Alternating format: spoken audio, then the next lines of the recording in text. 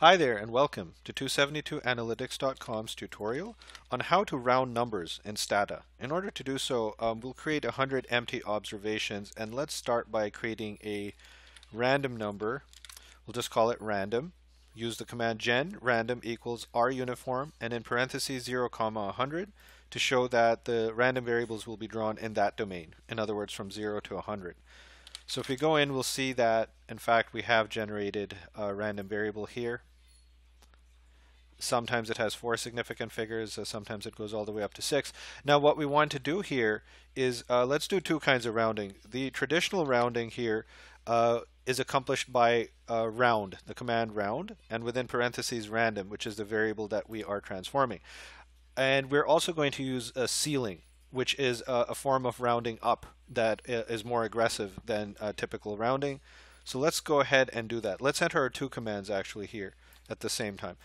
So we've generated a new variable random underscore r that is the rounded version of random, and now we're going to generate random underscore c, which is the ceiling version of random, and let's go in there and check.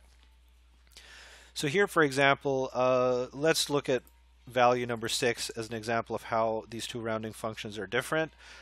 Here, round just took 35.08549 down to 35, but ceiling took it up to 36.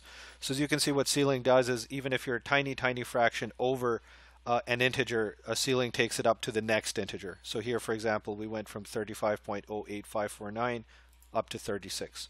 And that is how you round numbers in Stata.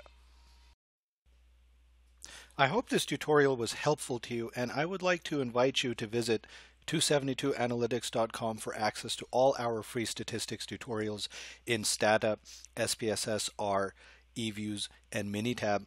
Here at 272analytics.com, we provide data consulting primarily to graduate students.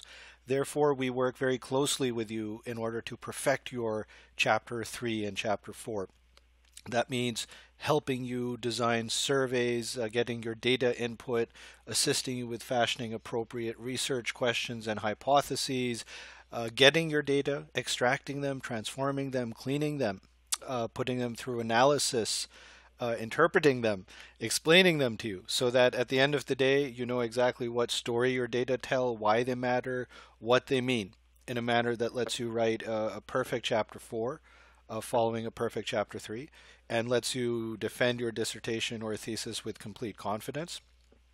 We provide ethical consulting. It's not a writing service, so you will be responsible for taking our blueprint, our assistance, our consulting, and transforming them into an appropriate academic project for yourself. I'd also like to remind you that we provide the same services to undergraduate students who are working with quantitatively oriented assignments. Thank you so much for listening, and have a great day.